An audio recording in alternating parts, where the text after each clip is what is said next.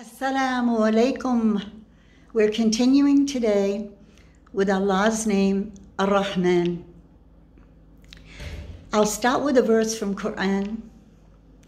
أعوذ بالله من الشيطان الرجيم بسم الله الرحمن الرحيم الرحمن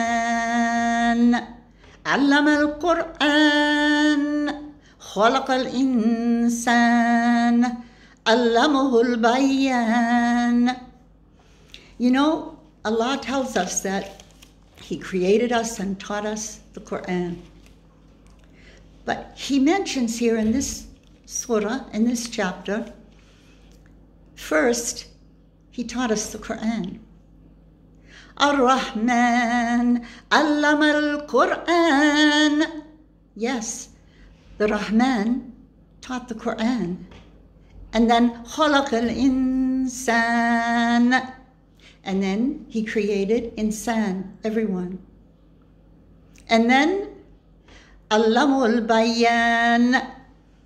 And then He taught us the bayan, the clarification of what is in the Quran. He also told us that He sent prophets.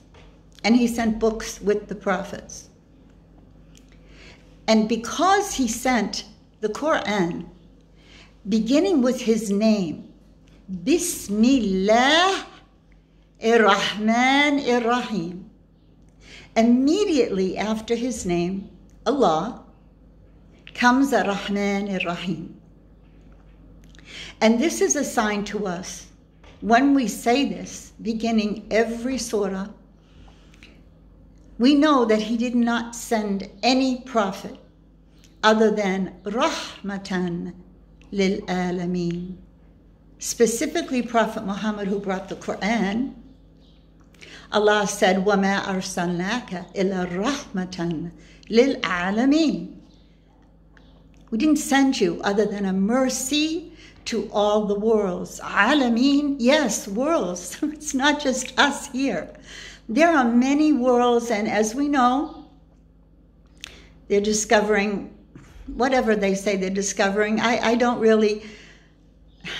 just believe in the words of Allah. If He says alameen, it's alameen. And is there knowledge? You know, the root is here is ilm. Is there knowledge in other places other than what we have? Well, who is it? It's called Elon Musk.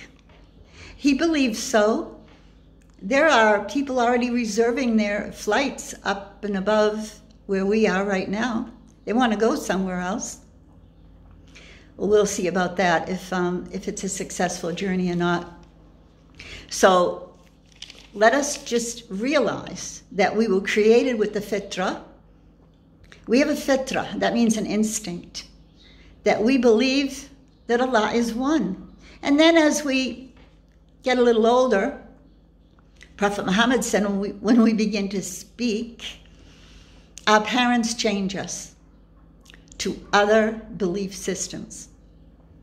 So our fitra comes from our testifying La ilaha illallah before we were created in our human bodies. Allah can do this. He did create us after all, so He can decide when He's going to send us down to the earth in our human bodies. But before that, we actually testified. We testified to His rahmah, because His rahmah is absolute. It's called in Arabic mutlaq. It's a sifat mutlaq. It's an absolute, as is rahim, absolute. So the rahmah is the mercy, and the rahim is the ongoing distributing it so that we can appreciate who is Allah. The reason we were created was to know about Allah. He wanted to be known, and so He gave us the Quran, in which are His names and attributes. Asma Allah al-Husna. And He tells us that we can call upon him by Allah or Rahman, أينما تدعو فالله الأسماء الحسنى. No matter who you call upon, some people say, well, can we say Ya Rahman? Yes, of course you can, because he is Allah, and it's the same meaning. Now, we are free to choose or not. There's no compulsion in Islam. But if you are a Muslim, by the very fact that you know Ar-Rahman Ar-Rahim, and you know that Allah wants us to show his signs within us, we're required to show mercy.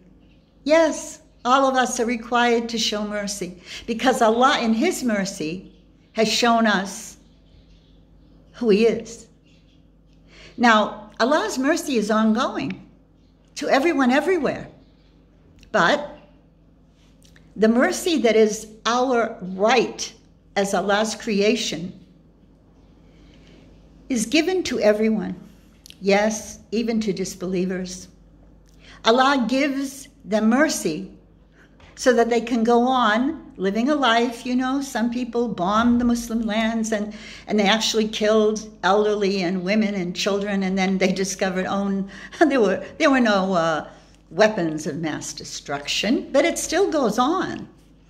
And those men, I call them, loosely, the term, are allowed by Allah to keep on living and enjoying their lives, their homes, their children, delicious food and drink, luxury cars, and they're very old. And some might wonder, well, how are they going to be punished, or will they even be punished? Only Allah knows, because our end is very important. Actually, in Islam, we are judged by how we finish in this world. Al-a'mal bi khawatimiha. So we always have to beware that if we get too smug and we think, oh, we're all that right now, well, how are you going to end up? Are you going to be led astray in the last part of your life? Could be. So we have to always be aware to show mercy as Allah has shown us mercy. And if we do show that mercy, we can be sure that we're going to... It's okay, I'm 75. It doesn't make a real big difference. It's okay that we are going to know for sure that we're going to get it here and in the hereafter. But the disbelievers will only get it here. Because if they die in a state of disbelief, and that's the key here, you have a chance until you die to repent. Because Allah is a tawwab, meaning he loves the repenters. He loves people who repent to him. So, Allah is Rahman. We said it's absolute. How can he be Rahim if he's not Rahman? Rahim is absolute. So this is a promise that Allah, by his name, Ar-Rahman Ar-Rahim, is all mercy. And he will show it throughout the world forever. But sometimes you're not aware of what exactly mercy is. You might think mercy, oh, I'm being punished, where's the mercy? Well, that's the mercy. Because some of us need a punishment in order to understand what's happening in our lives. So when we know this, you should not delay entering his mercy. You should not just say, oh, well, he said he's merciful, so I'm all good. No, wait. Are you showing mercy to others? Are you a compassionate person? Or are you a judgmental person? You can say, are you a rough, heartless person? You have to use the scale of Prophet Muhammad, because Prophet Muhammad never was rough to anyone. Even those who tormented him, we know this from the seerah, when we read some of the things there. Broke his tooth, throwing rocks at him and throwing animal guts on him while he's praying. And did he lash out and strike back? No, because we only care about our dawah. La ilaha illallah. We don't care about ourselves. We're not going to fight for ourselves. As a matter of fact, Prophet Muhammad said, don't fight for any reason. Not your country, not your tribe, not your wealth, not your relatives. Fight for the words of Allah to be known. So as long as dawah is allowed, here I am. I'm an American. Nobody's stopping me. Nobody's stopping me in Egypt. Nobody's stopping me in America. I can teach you. The problem comes when people take a stance against Islam and they take it in such a fashion that they prevent the words of Allah from being known. So Allah wants to be known, and He will be known because He is Al-Qahar. He's the one that's going to win. So we have to make sure we're on the right side. And we should not delay in believing in Allah because we don't know when our time will come when we will no longer be here on this earth. Sudden death is a sign of alamat as-sa'ah, when the world is coming to an end. Sudden death and violence will increase rapidly. And I think that is what is happening. I mean, I don't think anyone could deny that. So remember, our father is Adam. He was the first human, and he was created by the Rahman Ar-Rahim to show that Allah is Rahman. Didn't he disobey while knowing he deliberately disobeyed? And for that reason, he was pushed out of the paradise. But then Allah forgave him because Allah is Rahman, all merciful. Rahim, showing His mercy.